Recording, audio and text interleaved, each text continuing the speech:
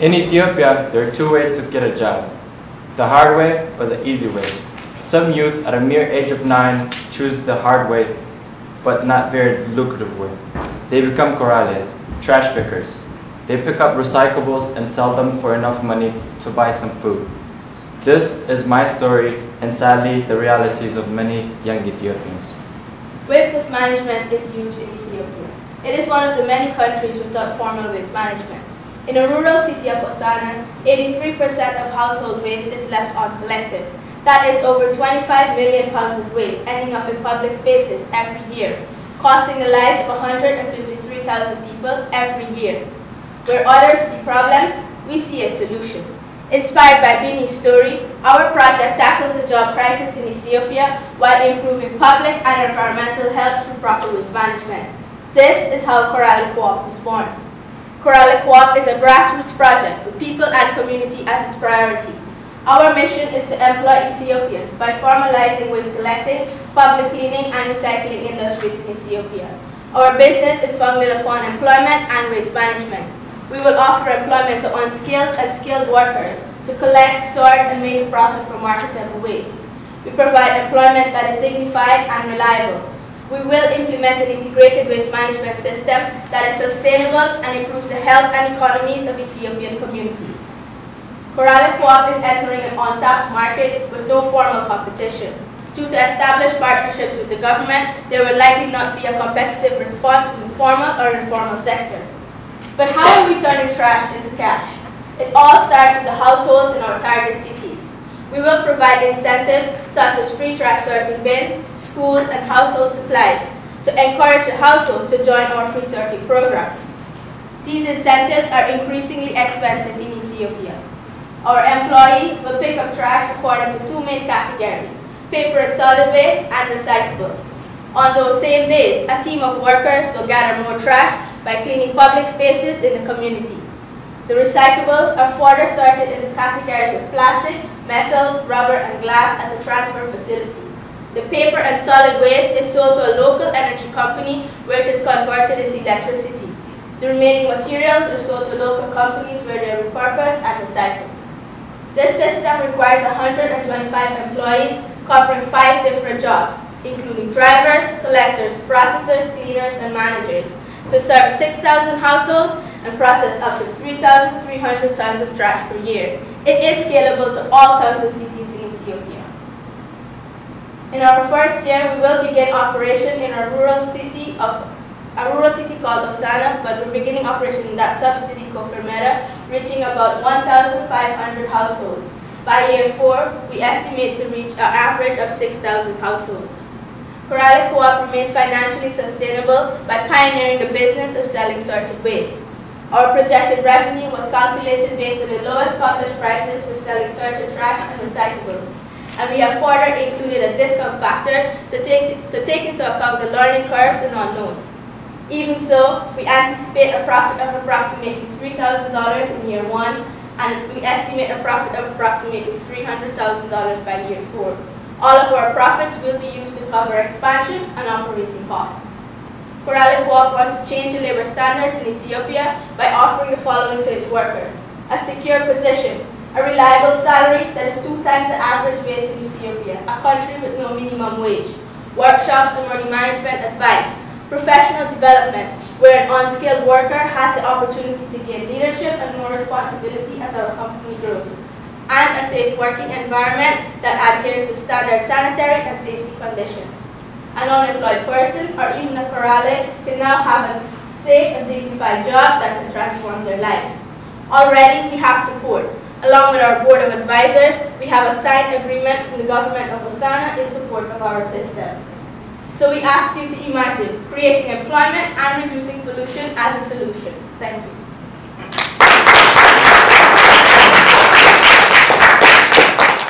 How'd you get that contract?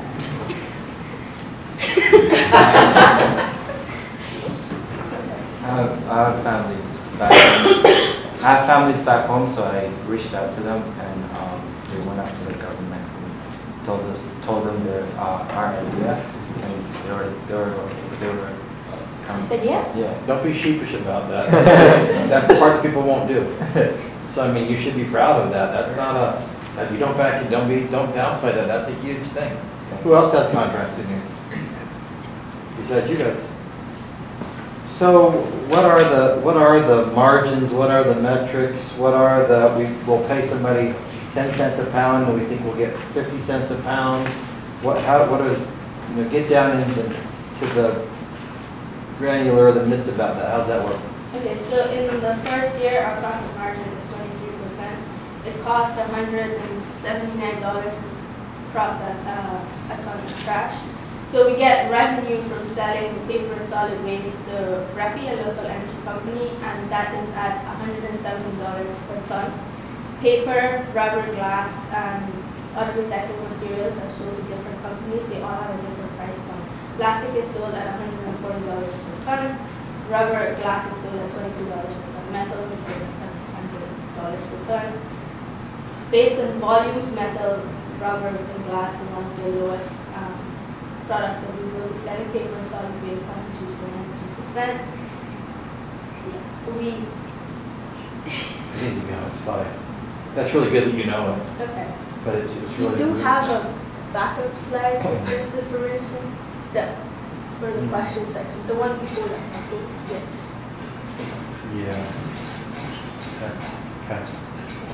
Will there be a black market if you start putting people into doing that, they start paying attention to picking at metal, and instead of bringing it to you, they bring it to somewhere else? Will that, is that a fear? I think the biggest thing that comes with putting this into a formal system of labor is that it comes with benefits, like there's employee benefits, there's reliable employment.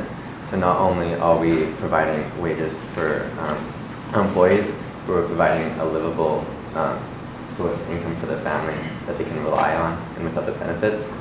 So even if they're able to make money inconsistently through collecting on their own, they don't have the benefits that the formal sector provides.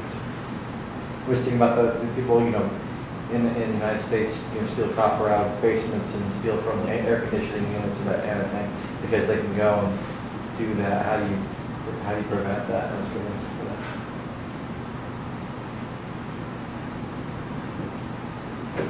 You're going to pay based on like commission, right? So you get all the households involved, and then it's up to them to collect the trash, and sort it, and if they don't for a week, they just don't get paid that week. So we incentivize the household to sort the trash according to the calculator, give them the bins to do that. It is at no cost to the household. We then have pickup trucks that go once a week for paper and solid waste, bi-weekly for recycling materials, because that would be less of a volume. And our employees are paid a standard for the number of hours they work a week. It doesn't matter how much they pick up or what they pick up. Okay, so your employees are the drivers and the Yes. sort collectors Yes, and the waste household. and doing that. Okay. Yes. And additionally, we are planning at our facility to open up additional recycling for things like electronic waste that isn't like a large scale, but that they can bring it to us and we'll purchase it directly from them and be able to sell it from them. So at the household level, I'm just sorting because you've motivated me to do so. I don't get a benefit at the household level besides trying to clean up my area. Is that correct? Well, the households get household and school supplies apart from the trash, the certain bins. Okay. So you're providing additional incentive, because Yes. we need to get Hoosiers to recycle. Right. We have to pay, and a lot of people don't pay to recycle. So at the household level, it's tough to get. So you're trading some kind of value Yes, for doing yes, that. because in the capital city, the recycling companies, the pickup companies that are there, they charge the households for run and they still face a certain cost. And one of the things we've seen is there's been some research about this, and there is interest in having a waste management system, and especially if we can get one that's free to the households and provides reliable collection and other incentives, I think there would be really significant buy-in. One last burning question, judges. How much energy will you put into the training programs of your employees, and if you thought about what that curriculum will be? The training for the job or The financial, you said you were going to teach financial stability. Yes, so they will be paid to come to that training. That could be included in the number of hours they're paid per week. But we will have someone come in, and it could be something that happens monthly, something that happens bi-weekly, but it will be more intense at the beginning of our our project to start with. But it will be going through the process of opening a bank account. How do you manage your money because some of these people may have never had a salary before, they don't know how much to allocate in some places. Great, thank you.